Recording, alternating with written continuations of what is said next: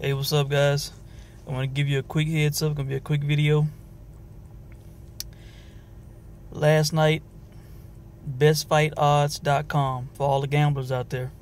I went on and props have been released for the Yair Rodriguez BJ Penn fight. Yair Rodriguez to win inside the distance is -180. Hop on that shit right now. Man, BJ Penn is 38 years old. He has been out of the cage for over 2 years, I believe. The guy had lost 5 out of his last 7 fights. Last time we saw him, he was on the canvas bleeding like a stuck pig, thanks to Frankie Edgar. He is fighting a 24-year-old top prospect who I think is in the top 10. He might be ranked 9 through 11, somewhere in there. He's the bigger man. He's the younger man. He's going to be the faster man. And best of all, this is a 5-round fight. So this 24-year-old kid is going to have 25 minutes to finish off the corpse that is BJ Penn.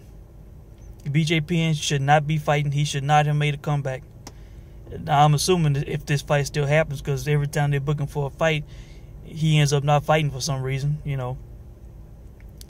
But if this fight goes off, I'm telling you, if you want to hop on some good odds, and I'm pretty much staying away from the props nowadays, but this one, man, look, if BJ Penn wins or if Rodriguez cannot finish this old man within 25 minutes, look, take my money.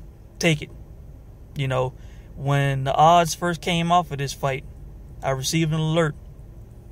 The odds were, it was like minus 367 or something like that. And by the time I got to my casino, shit, it was well over -400. And I was like, man, that's kind of too much. You know, I wanted some better value, so I thought I'd wait for the prop. And the prop is right now -180. So I tell you, man, I already hopped on it, and I recommend y'all do it too, cause man, look, this young boy is gonna be too big, too fast, just too much for old BJ Penn to handle, who should not be fighting anymore. So I was thinking about you guys. I want to look out for you. If you want to make some money, look into that. Hope y'all having a good day.